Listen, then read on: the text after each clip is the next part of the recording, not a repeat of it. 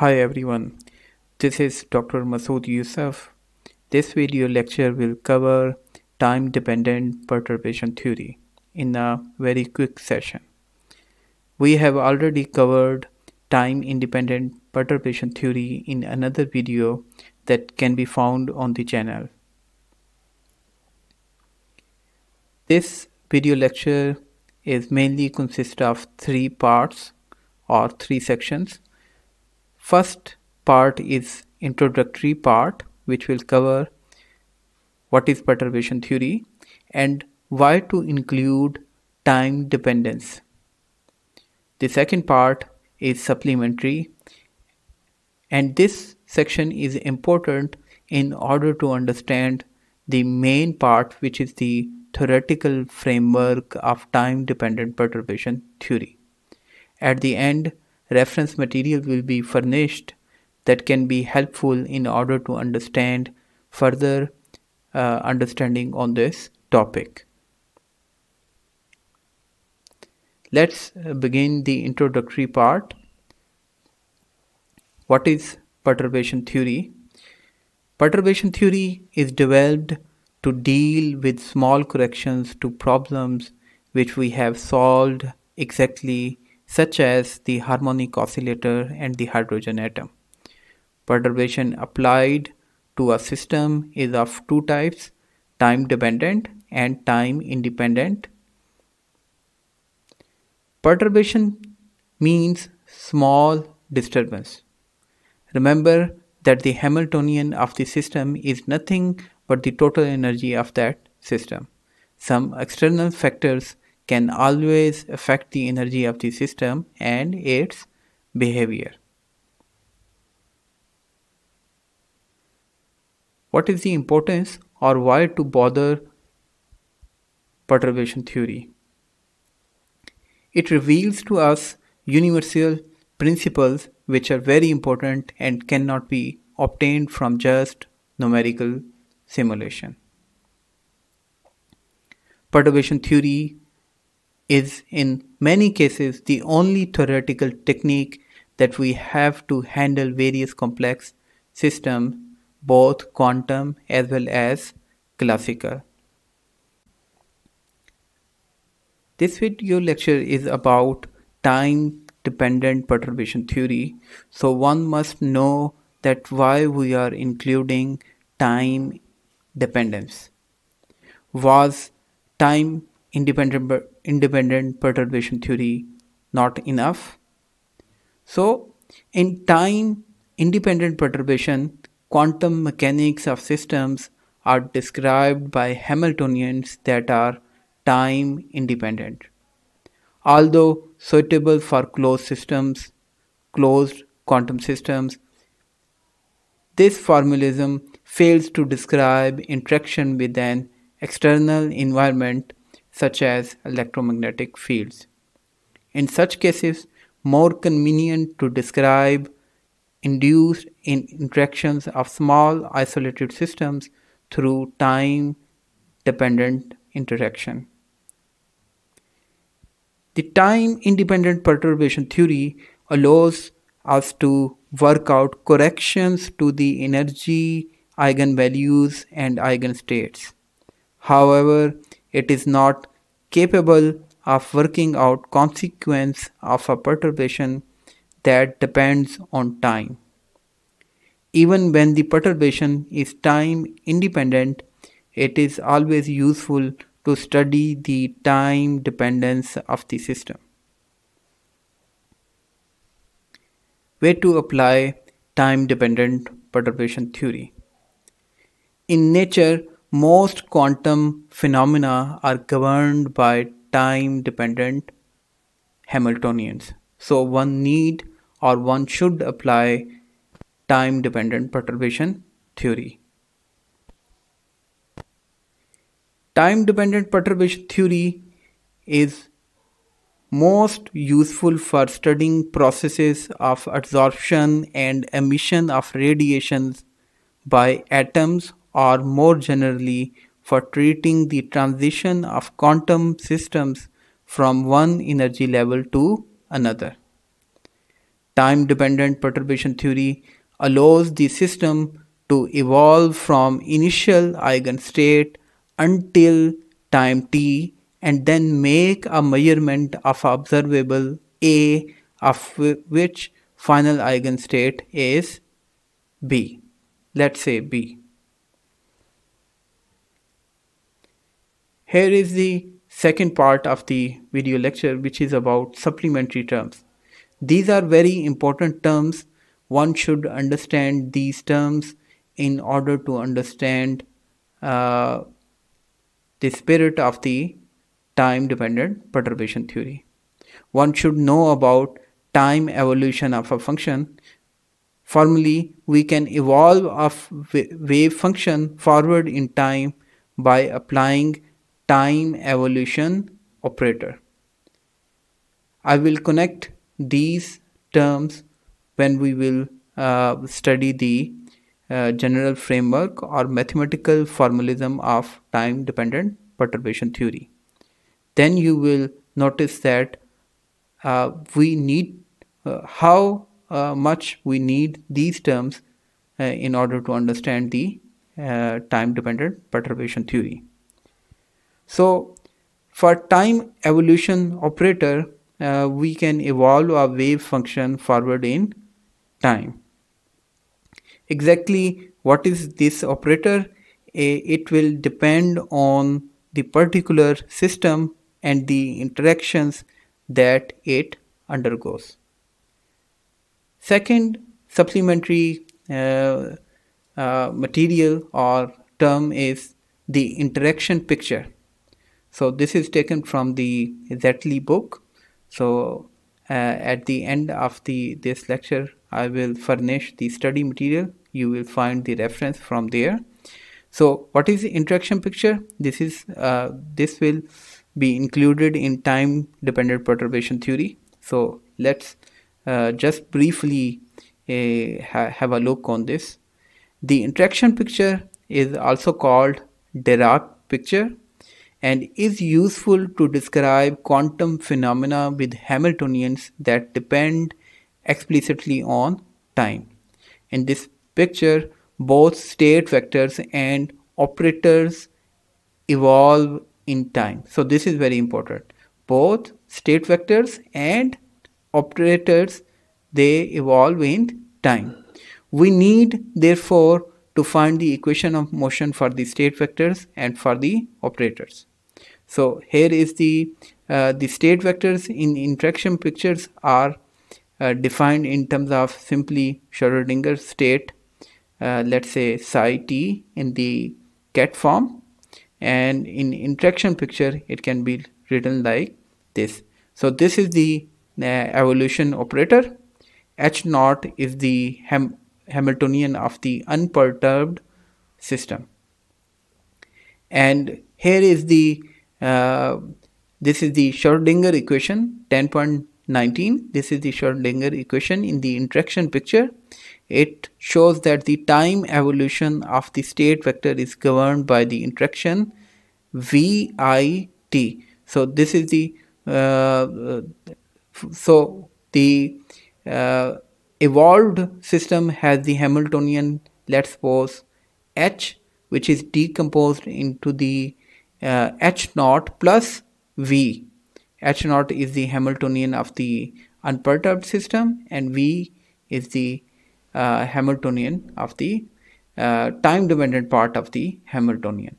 So don't be confused, or it's not that difficult. I will shortly connect these terms to the perturbation theory, then they will become more clear. So where to apply interaction picture? So before this, one should know that Schrödinger representation. In Schrödinger representation, the operators are time dependent, except for explicitly time dependent potentials. The kets representing the quantum states develop in time. So in Schrödinger representation, operators are time dependent and states, they are time dependent. Uh, so one should, and there is another representation which is called Heisenberg representation, in which cats stay the same. The time dependence is in the operators. So this is the difference between Schrödinger and Heisenberg representation. These differing representation describe the same physics. Matrix elements of operators between cats must be the same in both. The most natural to use depends on the problem at hand. So interaction picture. So what is this interaction picture then? How it is how it differs from Schrödinger and Heisenberg representation. So interaction picture is an intermediate representation between the Schrödinger picture and the Heisenberg picture, whereas in the other two pictures either the state vector or the operators carry time dependence. In the interaction picture, both carry of the time dependence of observables. So this is the main difference. In interaction picture, both state vectors and operators, they are time dependent. In Heisenberg picture, wave function is considered stationary. The interaction picture is useful in dealing with changes to the wave functions and observables due to interactions. Let's proceed to the third part of the lecture, which is the theoretical framework of the time dependent perturbation theory. So in order to go through the mathematical portion, we will assume we have some assumptions. What are those? All eigenstates of unperturbed Hamiltonian H0 are known, as well as their corresponding eigenenergies. So this we have already gone through these assumptions in time independent perturbation theory also. So all eigenstates of unperturbed Hamiltonian H0 they are known. So this is our assumption. N0 forms a complete basis. What is basis? I have already covered in time independent perturbation theory, in which any eigenfunction of the full Hamiltonian can be expanded. Perturbation, in this lecture it will be V, but it can be H1 also. It can be represented by any letter. So it's known. This means that we can write down H1 using the complete basis of N0. So quantum states with discrete eigenenergies are considered only. So we are using same set of assumptions as we have used in time independent perturbation theory. What is the main objective of this video lecture? So what we are going to achieve, if a system is in an eigenstate of Hamiltonian, that it will remain in that state for all the time. This is what we already know. But by applying perturbations, however, we can induce transitions between different eigenstates of the unperturbed Hamiltonian. This is also true. By probing the rate at which such transition occur and the energies absorbed or emitted by the system in this process, we can infer information about the states involved. And so what is our final objective? The calculation of the state vector up to the desired order in the perturbation and transition rates. That will be covered in another video, will be addressed. So in this video lecture, we will calculate state vectors up to the desired order in the perturbation. also transition rates, but that will be covered in another video lecture.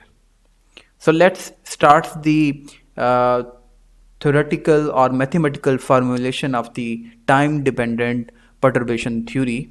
So here is the equation 1.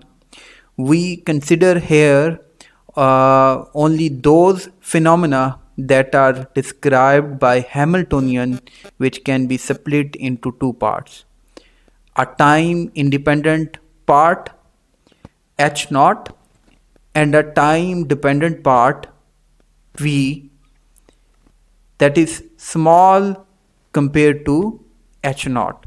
So this is the we have considered the phenomena in which we have split the Hamiltonian into two parts. One is the unperturbed time independent part, so there is no time dependence involved in it, and the another part is small as compared to h naught, but it is time dependent. So there is a phenomena, it can be some emission or absorption, or there is some effect of electromagnetic field. So the Hamiltonian associated with that phenomena can be split into two parts. One is independent part and the another is dependent part. So this is the Schrödinger equation. Consider a system which, when unperturbed, is described by a time independent Hamiltonian h naught, whose solution, the eigenstates En and eigenstates psi n are known. So this is also our assumption that En and psi n eigenstates, they are known. So this is equation 2. So let's discuss equation 3, and whose most general state vector are given by stationary states. So this is the general state vector which can be given by stationary states, and this is the time evolution operator which is involved. So this yields the eigenstates En. So this is the psi n of t is the most general state vector that is considered. What is Vt? As you know, this is the time dependent part of the Hamiltonian shown in equation 1. So in the interval from 0 to let's say tau, its value is Vt, and from t less than 0 or t greater than tau, there is no value, that is, it is 0. So Vt, time dependent part of the Hamiltonian, is affecting the system only in this interval. So not before or not and not beyond tau. So this is the Vt.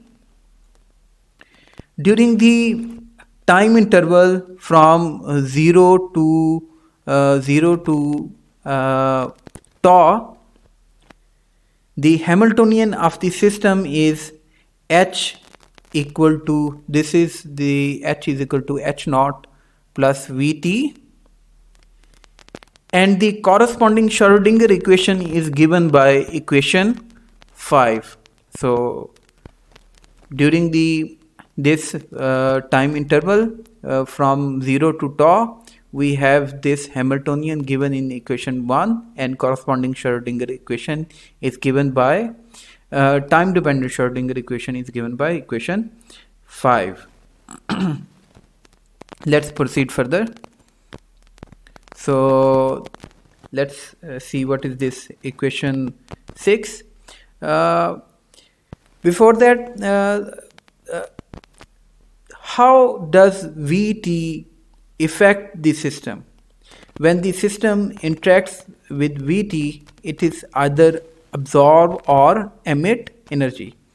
This process inevitably causes the system to undergo transition from one unperturbed eigenstate to another. The main task of time-dependent perturbation theory consists of answering this question. The standard method to solve equation 5, the standard method to solve this time-dependent Schrodinger equation 5 is to expand psi t in terms of an expansion coefficient Cn.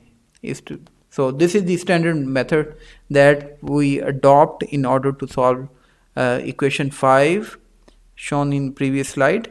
So we consider the psi n in terms of an expansion coefficient Cn. So and the insert this and then we insert this psi n psi t which is shown in equation 6 into equation 5 to find C and T to various order in the approximation. Instead of following this procedure, and since we are dealing with time dependent potentials, it is more convenient to solve equation 5 in the interaction picture.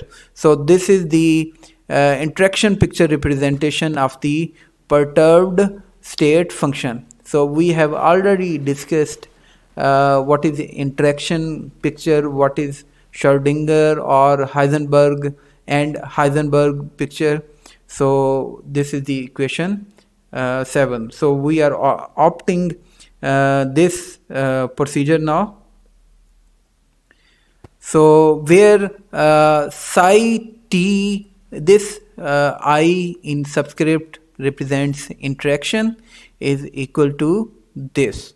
So, and this psi t is the Schrodinger picture representation of the perturbed state function, in which we have demonstrated that the state function, they are time dependent, and the operators, they are not. In interaction picture, both state and operators, they are time dependent, and Vt is given by this. So interaction in interaction picture, the state function and operator, they are given by this. The time evolution equation is given by where u is the time evolutionary operator, may be written in the interaction picture as this. So we have this. So we put the value of psi t from you can see from here. So we have put the value of psi t, and then further we have again we have applied this. The value of this can be psi t I, can be again written in interaction picture as like this. So this is the interaction picture. If we shift this exponential form to the other side, so we have a negative here. So you can see we have used this yellow highlighted portion again. So this is the our equation 8.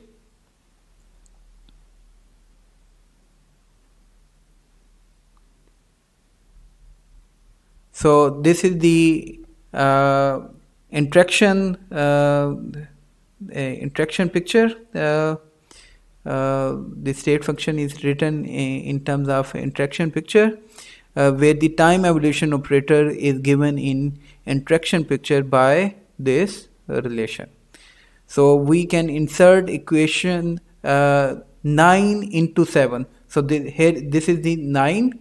And we can go back to the slide 7, and we can just simply put the psi t I value in equation 7.